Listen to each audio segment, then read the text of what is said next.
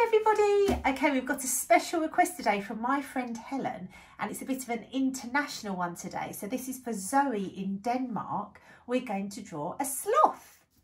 Okay, so we're going to start with doing a sort of flat circle. Then we're going to do a little triangle that goes like that. And then we're going to do a little triangle that goes like that. Then we're going to do a big round line that goes up to the top like that. And then we're going to join it up. So it goes down like that. Then we're going to do a bump for his tummy. Okay. Right, then we're going to make a little, like a heart shape. Like a little heart shape at the top. And then we're going to come in two little sausages. So two little sausages that come in like that. And then we're going to join it up at the bottom like that. Then we're going to put a little nose there. And we're going to do two little eyes, little eyebrows, little smiley face, and a little bit of hair. Okay, now we need his little slothy claws. 1, 2, 3.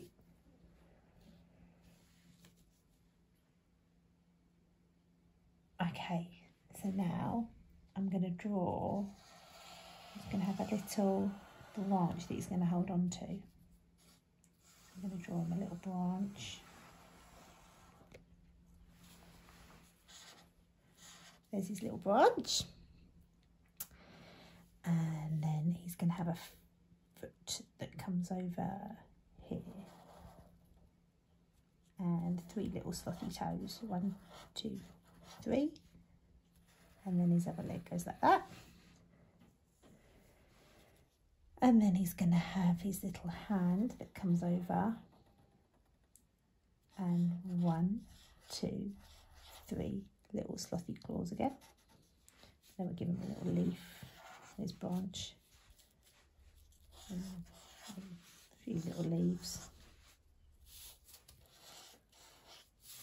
Okay, then we can go around it.